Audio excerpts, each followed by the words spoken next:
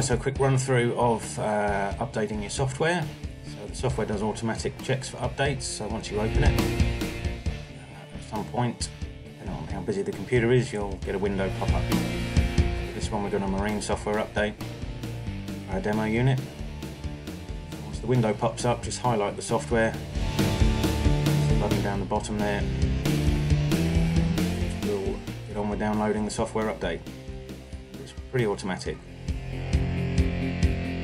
Sped that up a little bit just to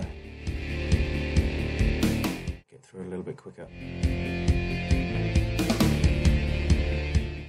So here now the software is just completing the installation, so it will shut down your software and then restart it automatically. So just wait till it's finished what it needs to do.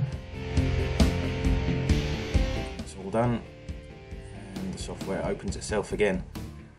So once you've done an update, you'll end up with a little lock screen showing you that it needs activating. So if you've got a subscription, then this just gets activated automatically, as long as your computer's got an internet connection. This little window pops up, just a legal blurb. It's okay, and the code just gets put in automatically, or press automatic activation. If you don't have an internet connection, you'll need to send me the code that's shown to you on the screen. And then the software just restarts. You can see there's no locks, and then you can just open up the software.